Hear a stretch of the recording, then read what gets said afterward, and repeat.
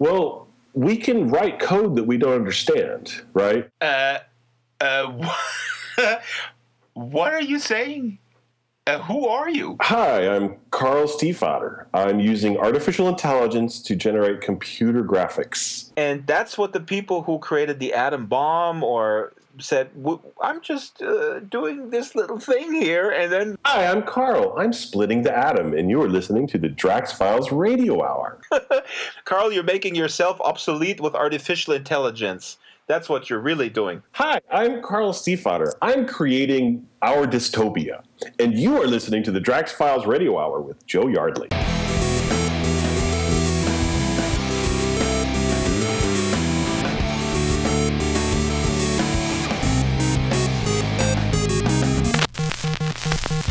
Hello and welcome to the Drax Files Radio Hour with Jo Yardley. My name is Draxter Dupre. Jo Yardley is again not here today because we have to do a short program. I'm about to, well, as you're listening to this, I'm probably on a plane, on a physical plane. So today we have a very special guest, but before I introduce the guest, I wanted to let you guys know that the two students from UCLA who are doing amazing research in the psychology department using OpenSim, that show is in the can. It has to be edited, and that will be out in a couple of weeks. Then also Jessica Lyon from Firestorm will be on the program a week from now, talking about the new Gateway program. Bright Canopy guys will be on talking about SL streaming. And so we have not forgotten about SL News.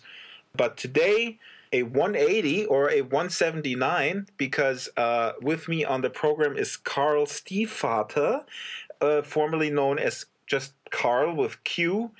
And Qarl is not used to be with Linden Lab as I don't know. Hi, Qarl. By the way, how are you doing?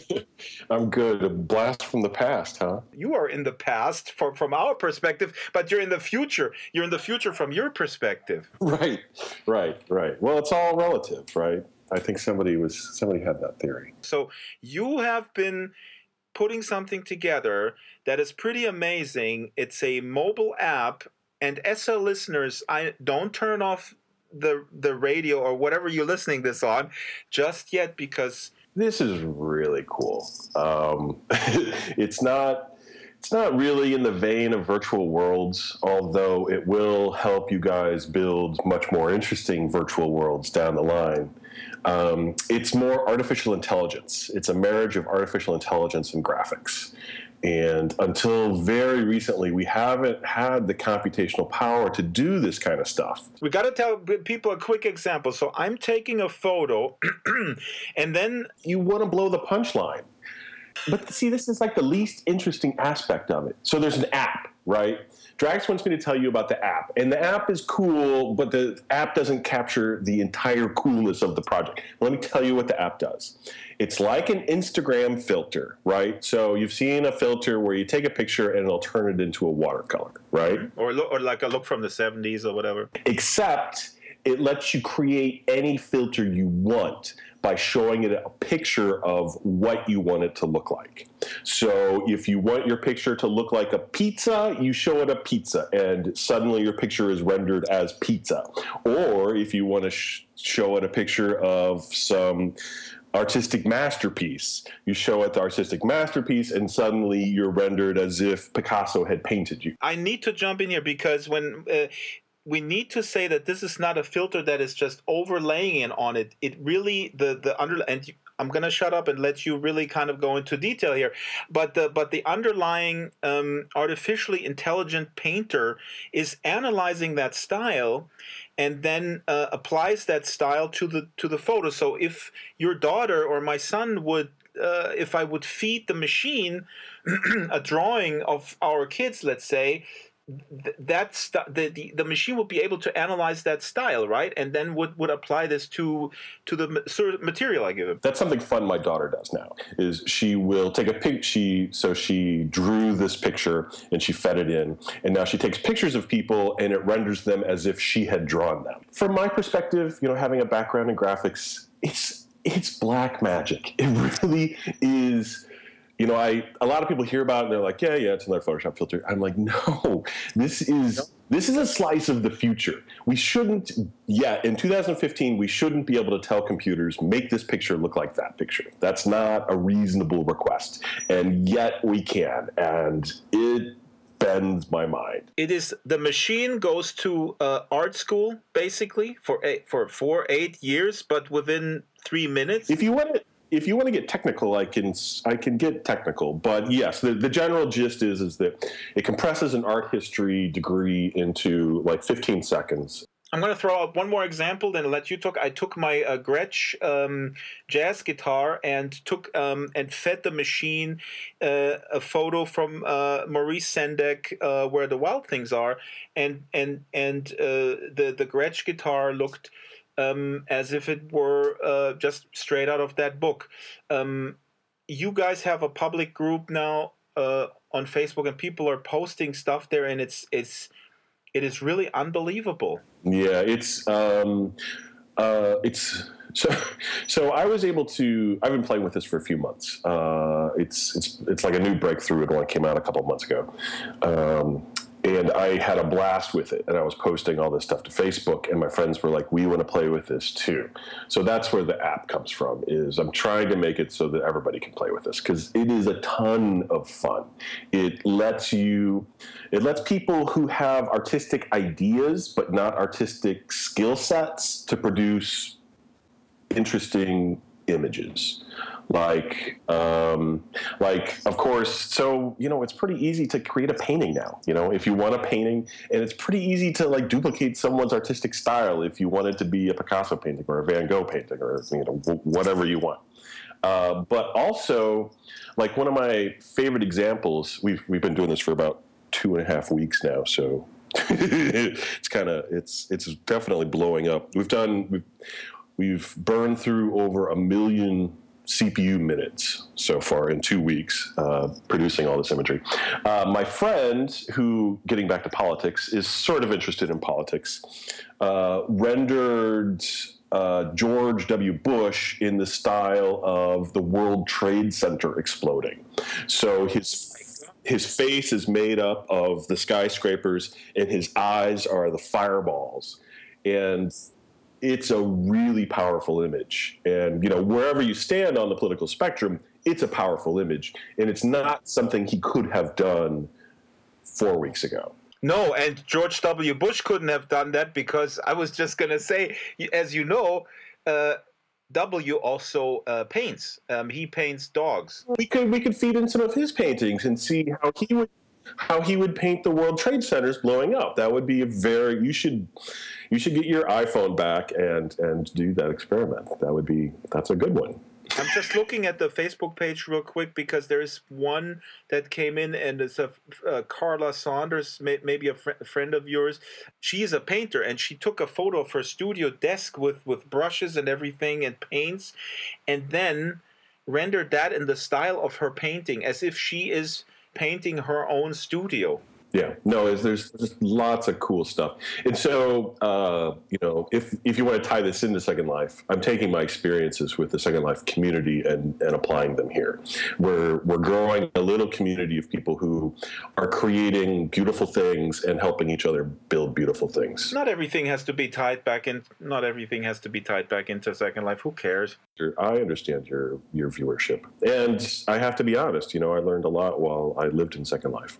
In fact, one of my first experiments, before you could do these images, before we had the computational power, 10 years ago, I made do you remember my maze, my cave maze that I had that was my office?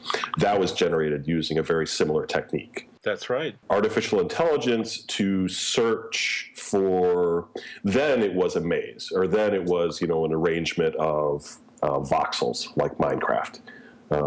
And predated Minecraft, by the way. But it was artificial intelligence, but that was the best you could do. Now you can do high-res images, and it's cool looking. It's cool, and I can't say it enough. It's mind-blowing. I need to say, too, it's just the start, right? There's a lot of cool stuff coming out. So anyway. The cultural pessimist in me wants to ask, of course, another question, which is, great. Now, like you said earlier, now every idiot can feel like there's a painter. Like a lot of my musician friends go like, "Oh my God, look at this! They have the samples, and the arpeggiator now, and the orchestra is sampled." And it's the end of all. It's the end of all sort of engaging, tactile relationship with artistic endeavor. What would you say to that? Yeah, no, sure. And there are a lot of artists who are upset by this. I think if your skill set relies on something technical that you had to practice a lot, you might be a little bit afraid. But I think all of humanity should be afraid, because the machines, they can drive for us, they can paint for us, they can sing for us. We're all going to be out of work. Now we're going to the meta level. I think that's great. Actually, I see a lot of opportunity in I don't know, a coexistence with the machines, I guess. But what people with those skill sets have been able to do for their entire lives is they've been able to express themselves. They've been able to create maybe a language, their own language, like through music or through their paintings, that they'll still be able to explore, they'll still be able to use with technology, but it'll just be easier. You won't have to. You won't have to play a cello if you don't want to. You can virtually play a cello. Yeah, but maybe then it will become a subset of or a new interest may emerge where these things may coexist, so that it becomes something special, that we go to a concert again, maybe, or I don't know. I mean, I'm concerned about all these things, but at the same time, I do think that it's almost, I mean, I don't know if that comparison is valid, that vinyl has come back so hard. There's so many vinyl things. There's like a vinyl subscription service and stuff. There is the element of authenticity. It's not, the painter doesn't use actual paints, and there is something about the smell of the paint and the way it smears that you could never capture. So I don't think that stuff will go away entirely. For commercials, say Toyota wants a painting, right?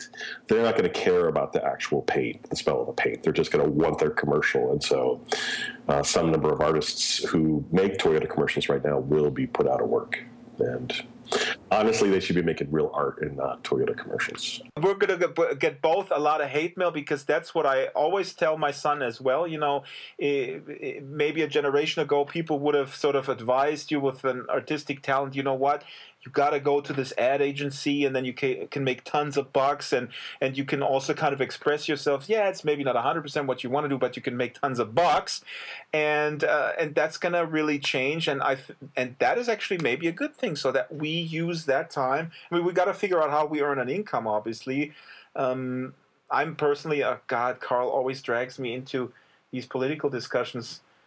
I have to mention the guaranteed basic income that Finland just has. I think that's a very valid proposal, actually. Well, I mean, the question is, quite literally, the machines are going to put us out of work. There's nothing they can't do.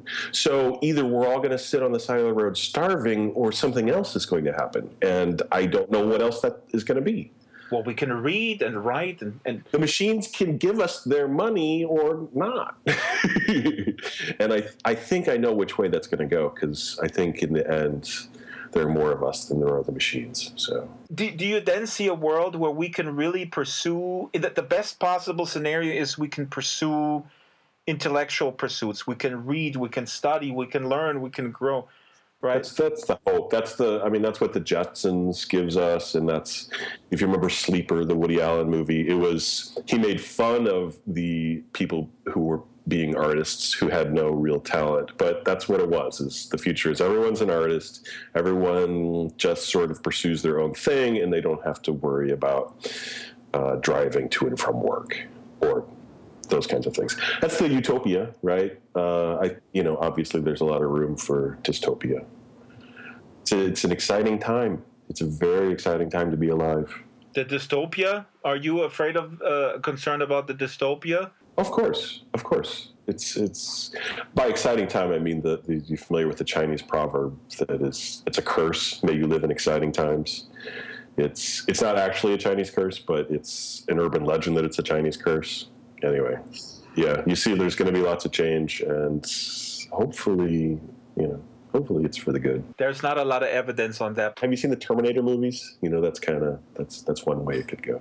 There's a lot of videos that are being shared where robots are. There's one that you may have seen where the robot is not following orders to kind of walk towards the edge of a table. So the robot is not complying because the robot knows that he's going to basically go kaput. In that vein of questioning, well, you can't talk about that stuff without talking about the science fiction robots that Asimov created, right? So he explored this space a lot with the robots have to follow these rules where they don't hurt people and they don't hurt themselves and blah, blah, blah. And that's kind of abstract and interesting. But more interesting, I think, is the decision-making that's happening in robots right now today. When Google programs their self-driving robot to not have accidents, at some point, these robots are going to be faced with a choice. I can cause an accident that kills these 4 people or kills these 4 people, or these 3 people, right? And so you're going to have to program it so that it chooses to make these sorts of moral decisions. And the self-driving cars are out today on the roads. These decisions are being decided by software engineers right now. And what are they going to... So, that's obvious, I guess. You kill the 3 people, not the 4 people.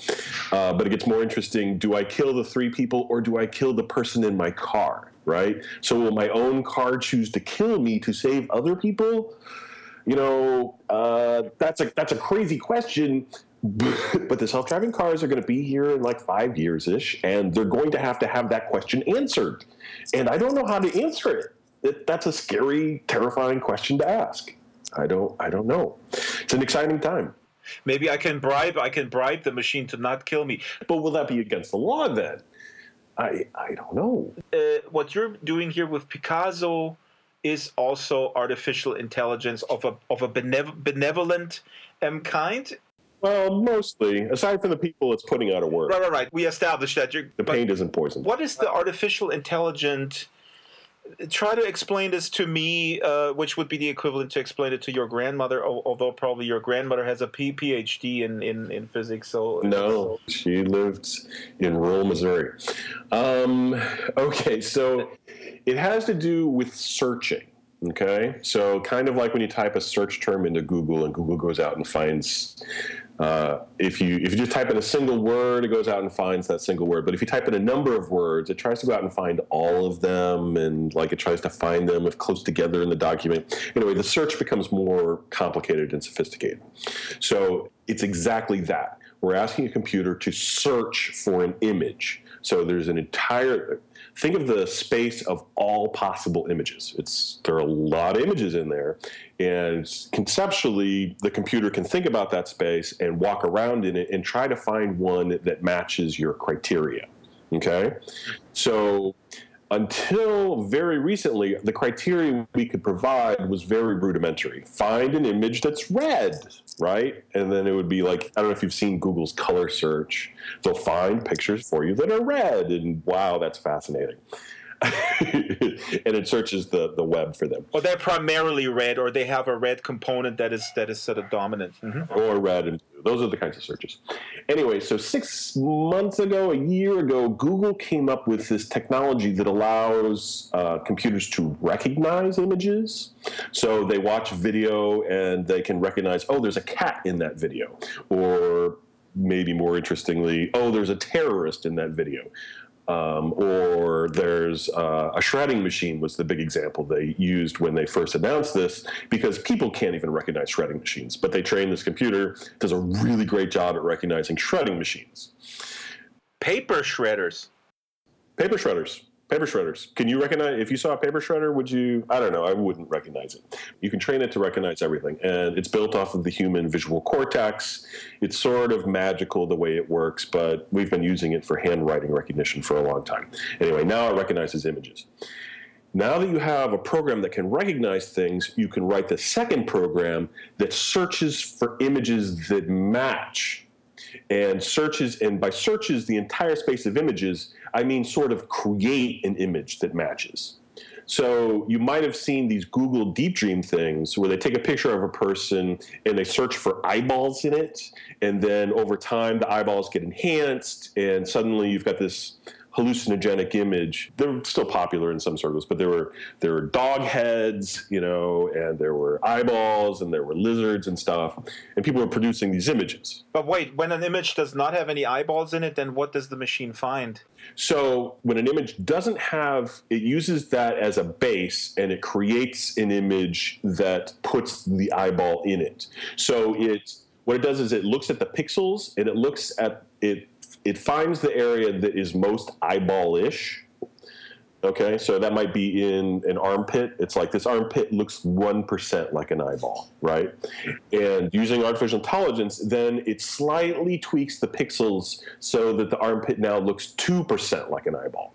And then it does that again and again and again and again and again. And after 100 iterations, it looks 100% like an eyeball. And suddenly there's an eyeball in this guy's armpit.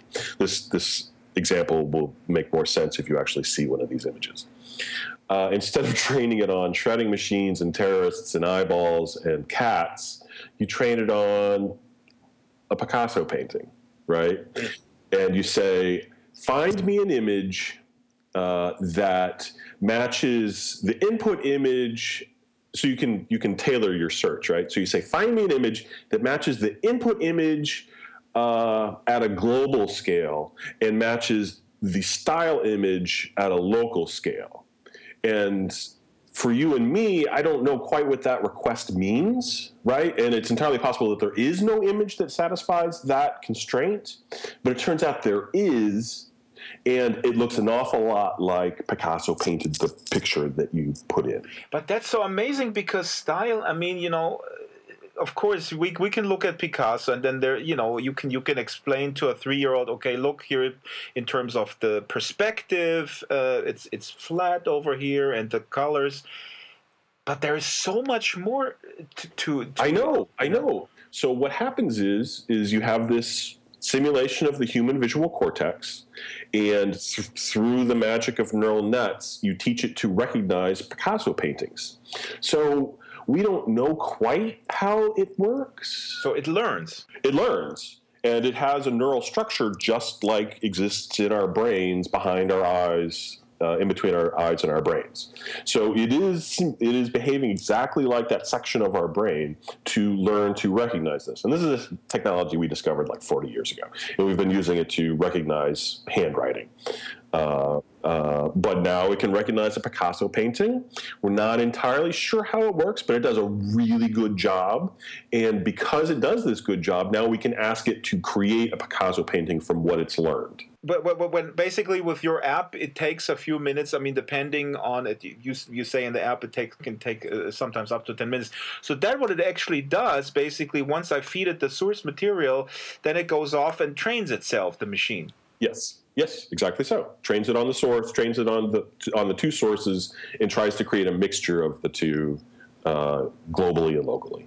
And so that's the level at which we understand this now, because there's not much more until we start understanding the brain better and how these neural systems actually work. That's the extent of what we can do, and all we can say is, "Wow, that is amazing looking." But when somebody like you tells sort of a musician like me. I always use musician as if we're all stupid. We're not, but we're not trained in the field, or we're not inside the field of writing artificially intelligent programs. When you say something like, this is as much as we know about these things, but you are writing this code. What do you mean by saying this is as far as we know? Well, we can write code that we don't understand. The way the brain works, assuming there are no more surprises, but it doesn't look like there really are. We know how the cells work. They're neurons, they're connected to other neurons, they fire, and that causes the next one down the chain to fire, and so on. The rules for these neurons are very simple. But what happens is when you get a bunch of them together, the word that people use for this is emergent. When you get a bunch of things together following simple rules, they can have behaviors that sort of go beyond what you expect is possible. And they go beyond what you expect is beyond what you can understand. So another example of emergent behavior is the flocking in birds. So birds follow this very simple procedure to flock, and it produces these extraordinary behaviors. Or ants. Ants follow a very simple set of rules for following chemicals trails and leaving chemical trails, or bees. They exhibit these seemingly intelligent behaviors until you get inside. Neural nets are the quintessential example of this emergent behavior. They give rise to consciousness, and we can simulate it, but we don't understand it. We can see all the moving gears, but that doesn't let us predict what it's going to do, for instance. It doesn't let us, it's still, being able to simulate something doesn't let you understand it. Now I understand, and we talked about this. This is really well explained. And now we're back in sort of, my mind at least is back sort of in dystopian territory. There's a lot of room for dystopia. Yeah. This leads me down this other thing which we talked about in the past. You do believe, and you kind of hinted at that when we say we kind of understand everything about the brain, but you also believe, am I right, that the brain is akin to a machine. There is really nothing kind of special about it. Yeah, no. It's very special. It's beautiful, wonderful, lovely, literally lovely things that we don't understand yet. But when we look at it really close, we can see the gears. But the soul. Well, did the soul die with James Brown? What is happening? Are you intentionally trying to provoke me on my book, which is now on Amazon? Oh, please plug your book. Yeah, I'm going to order it right now. Even if you concede that the human mind is a cogwork, there is something very similar to a soul that falls out that is equally stunning and surprising.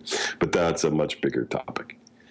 Cogworks don't mean the end of the soul, but it is a very different conception of the soul. But it does have properties that are remarkably similar in a sort of coincidental and stunning way. What is the name of your book? Musements. Those are the essays that you sent me. Yes. It's more or less self-published right now. It's ridiculously expensive. If I get a moment from this app insanity, I will make a Kindle version, and you can download it for $1. Earlier today, I discovered a Frank Zappa channel of a drummer who is transcribing their super complicated material and plays it along with a MIDI track that he programmed himself, and it is just unbelievable. And while you were talking about sort of the machine is analyzing this, I go all these people that are sort of sitting there for weeks and months transcribing the Zappa material and then teaching themselves how to play it and then put it on YouTube. Well, and it's a labor of love. So I don't think they mind if their labor of love is made easier. It's just they want to have it done. But could you do that same thing now with music? Let's say you feed it. That is one of the many avenues we need to explore, right? Because there's no reason why this shouldn't be equally stunningly applicable to recognizing sounds. I recognize the sound of Frank Zappa. I recognize the sound of chickens. Let's turn Frank Zappa into a chicken. Yeah. Oh my God. That would really the machine really analyzing the components. How is this made? And then applying it to a different genre instrumentation. Mm-hmm. It's super cool. So that's why I've embarked on. So I've got a whole company now. I don't know if I told you, we scored our funding. We're hiring people. My goal isn't just the app. I was my friends wanted me to do this, and I'm like, well, the app is cool, but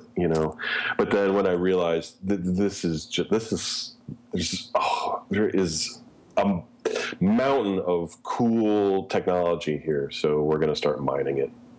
Music, video, 3D. It's just storytelling, because the neural nets can recognize story types and they can recognize writing styles. I wanted to end on a positive note because I was just going to say, this is how far are we out replacing, stories. I mean, it comes down to, can the machines recognize it? And now, which they can, we've known that for a long time. That's how they do. I don't know if you've ever seen this writing analysis, where I think they did it with primary colors. That was the book that nobody knew who wrote it, but then they analyzed people's writing styles, and they're like, oh, well, we know it was this guy.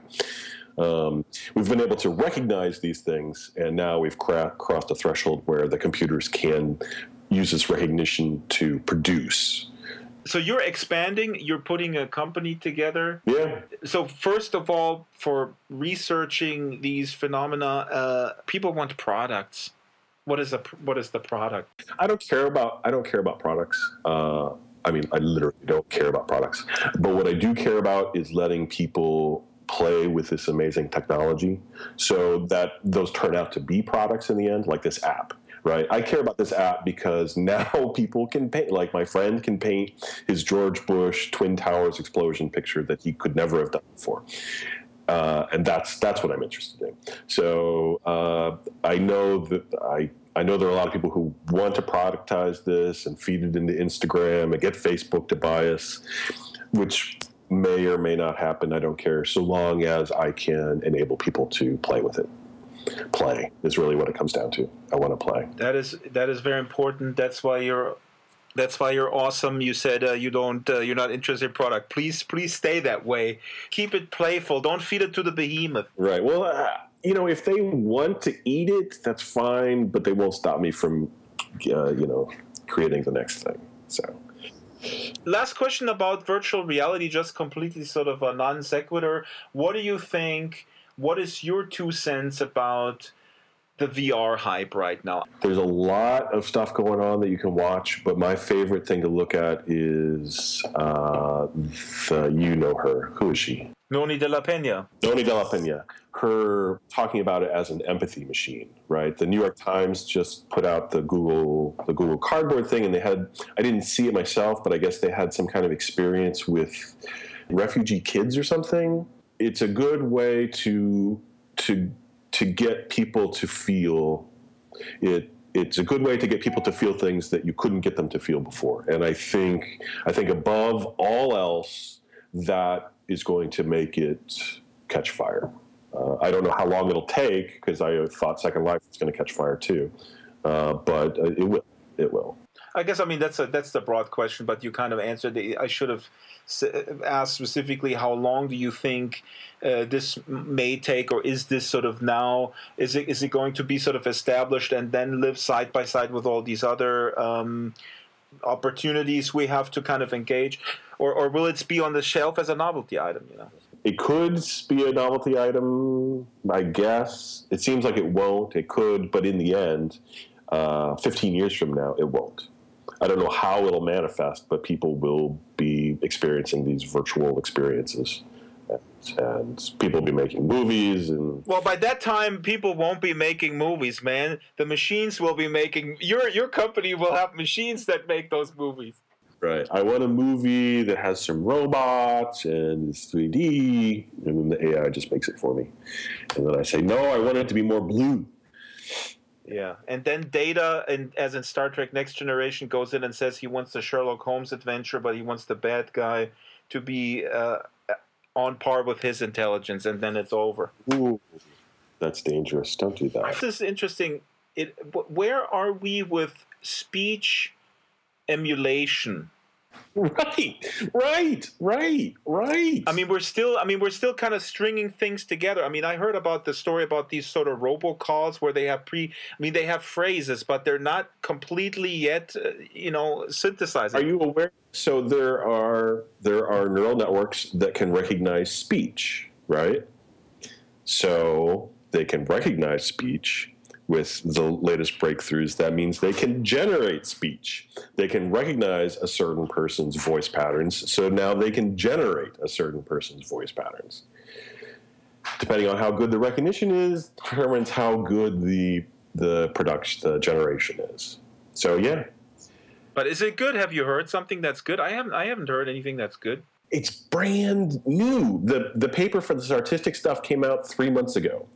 Their implementations are just barely coming online, which is also cool. It's one of the cool things I've been able to do is to get this out, turn this around so fast and put it in people's hands.